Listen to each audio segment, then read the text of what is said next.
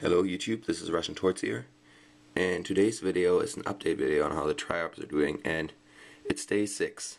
And I'm making this video just 24 hours after I made the last video, and you can see the size increase of this Triops. Right now I'm not using any type of magnifying glass or zooming in. In the last video I was using a magnifying glass, and that you were barely able to see the Triops. And now you can just see him when he decides to swim around again. Yeah, he's on that carrot right now. There, he's easily visible like that. So that just shows you how much this Triops has grown in size. I think it's because I started feeding the adult food that it's now getting a lot bigger, and it's swimming around like crazy, which is awesome.